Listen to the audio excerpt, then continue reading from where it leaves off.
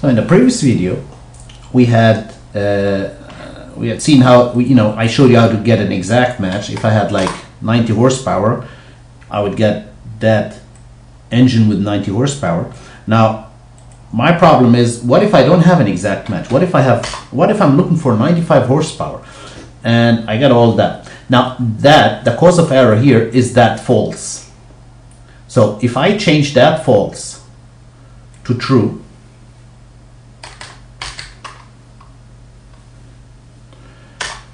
I would get, you see here now that works, what I would get is a motor which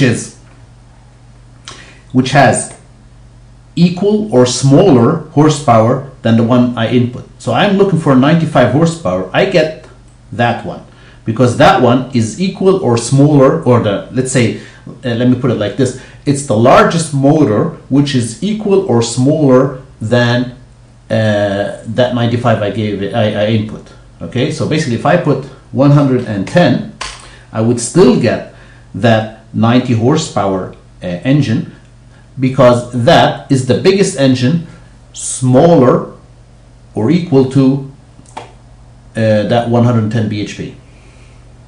Okay, so that's the difference between true and false. False would give you an exact match, whereas true would find the next engine which has equal or smaller horsepower than the horsepower you've input.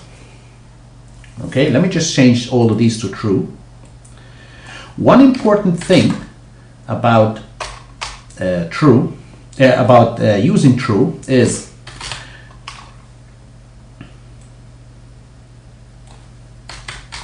the following. When you use true in Vlookups, you're going to make sure that your data is sorted in an ascending way.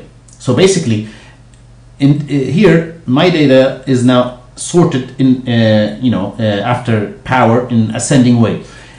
If I let's say let me just sort it differently. Let me just sort the engines by I don't know, by mass, descending. You see, now my engines are not sorted after power in an ascending way, and you see, even though I've got true everywhere, they don't work. Okay?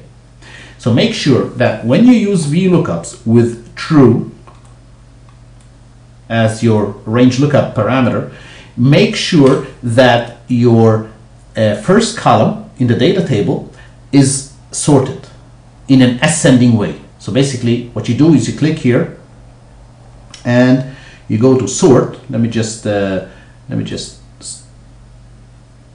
reduce that. You go here to sort and sort smallest to largest, A to Z, smallest to biggest.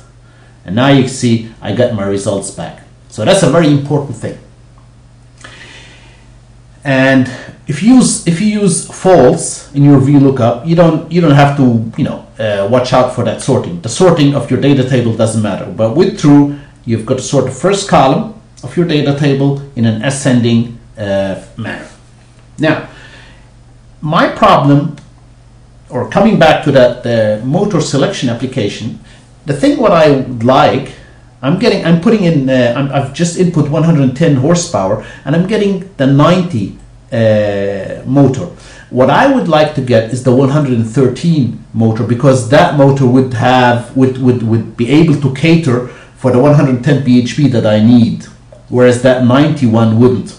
Or if I put in like 60, I'm getting that one, the S440, and I would like to get the 90, because 54, if I need 60 horsepower, 54 isn't going to be enough, so I need like more than 60, basically the next step, which is 90. Now how do I do that? Well, getting the next biggest engine is possible but very hard to implement with Vlookups. In order to implement that, we need another function, or basically two functions, and those are match and index. And I'm going to show how these work in the next video.